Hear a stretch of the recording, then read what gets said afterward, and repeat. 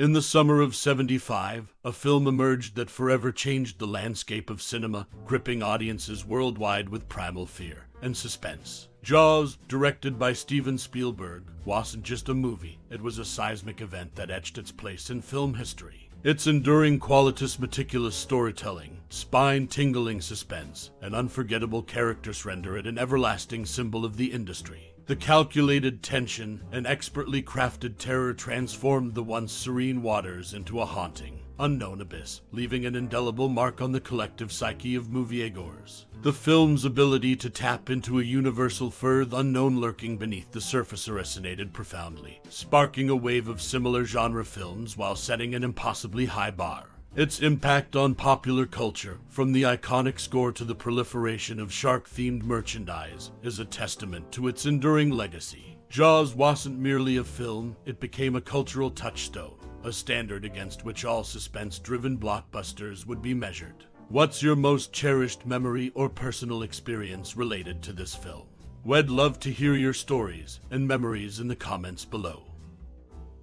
The making of the film stretched far beyond its intended schedule and budget, leading the crew to affectionately dub it flaws. Despite the constraints, the team employed innovative methods, often opting for handheld shots to capture the raw power of the ocean's waves. There's a memorable moment where Hooper, while examining a damaged vessel, is depicted hyperventilating, a clever technique used in diving to delay the need for air.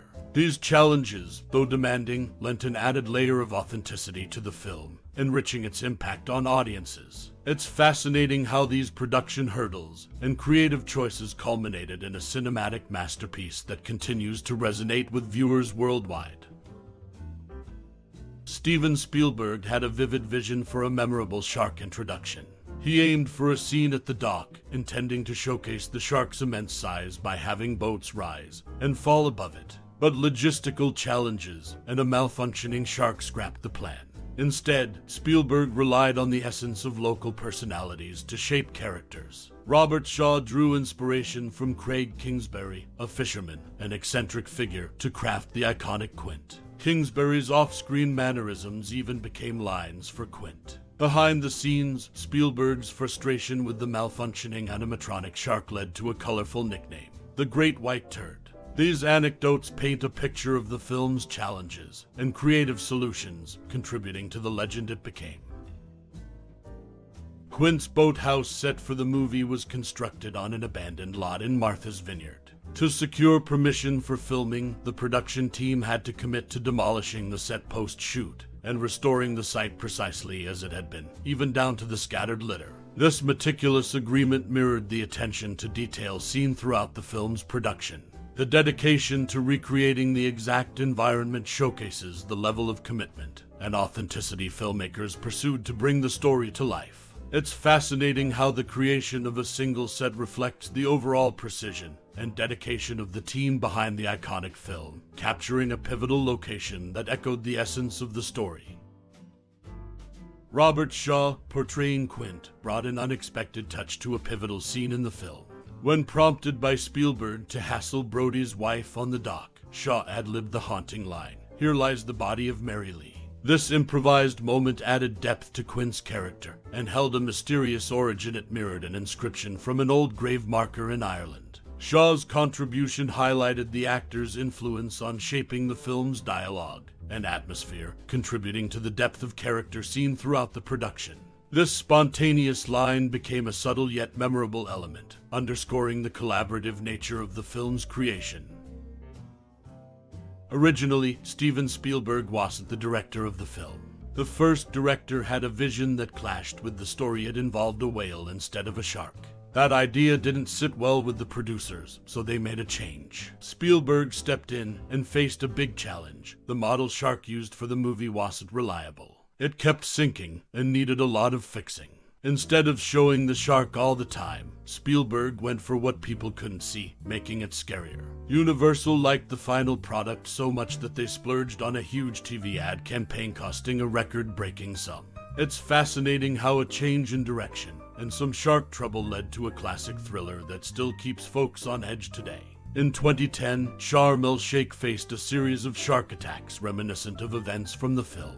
mirroring the denial, reluctance to close beaches, and misidentification of the culprit. The situation unfolded eerily similar to 75 Seconds' shark frenzy. The resort's handling paralleled the fictional chaos, resulting in a bizarre exit by the shark, echoing the unpredictability that made the movie gripping. This real-life occurrence starkly resembled the tension and mismanagement portrayed in the iconic thriller, further cementing the film's impact on popular culture. The 1975 movie Jaws left an indelible mark on both cinema and real-life locales. One memorable scene, not originally in the script, birthed the famous line, "You're gonna need a bigger boat." Roy Scheider improvised it, adding to the film's iconic moments. Moreover, Martha's Vineyard saw a threefold surge in summer tourists, jumping from 5,000 to 15,000 after the film's release. The impact extended beyond the screen, transforming a quiet destination into a bustling hotspot. Another intriguing detail came during the scar-comparing scene between Richard Dreyfuss and Robert Shaw. Scheider lifted his shirt, revealing an appendix scar, a genuine mark from his own life, not a prosthetic. These nuances enriched the authenticity of the characters and their interactions. Each of these aspects, Scheider's improvised line, the tourism boom in Martha's Vineyard, and Scheider's genuine scare contributed to the enduring legacy of the film, shaping its impact on audiences and cultural phenomena. Roy Scheider revealed an intense moment during filming. In a scene where Fierro smacked him, she actually landed the hits. The actress struggled to fake it, making the 17 takes among Scheider's most painful acting experiences. Fierro even mentioned a take where her slap made Scheider's glasses fall off. This raw interaction added authenticity to the film's emotional scenes, showing the dedication of the actors to their roles. It's these genuine moments that often contribute to the power of a movie, making the impact resonate beyond the screen. Steven Spielberg, known for his keen eye in casting, spotted Roy Scheider's talent after witnessing his exceptional performance in The French Connection. This encounter led to a significant turning point in Scheider's career when Spielberg, despite facing initial hesitations from the studio, offered him a pivotal role in a film that would alter the course of cinema history. Scheider, with his remarkable acting prowess, sealed a groundbreaking 3-picture deal, culminating in his involvement in what would be remembered as the sequel to an iconic movie. This decision not only elevated the sequel but also solidified Scheider's position in the cinematic realm, leaving an indelible mark on the original film and steering the trajectory of his own career. The ripple effect of Spielberg's casting choice reverberated through the industry, shaping the narrative of the classic while propelling Scheider to greater heights in his acting journey. This collaboration between Spielberg and Scheider became a defining moment, etching their names into the annals of film history. The legacy of this decision continues to resonate, standing as a testament to the foresight and intuition of a visionary director and the exceptional talent of an actor whose impact endures through time. As the ocean waves settle and the iconic theme lingers in your thoughts, take a moment to plunge into the depths of your memory reel.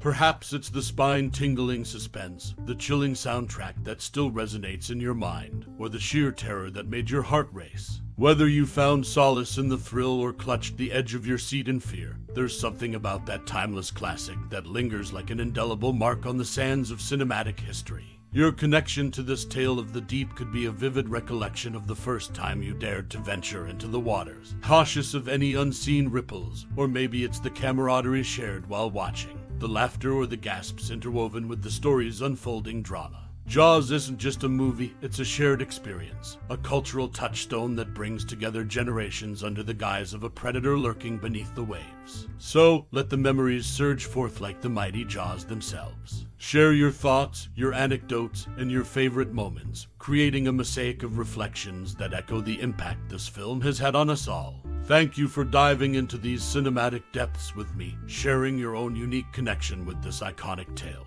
Until our next rendezvous with Stories Untold, keep those memories close, just as the ocean guards its mysteries.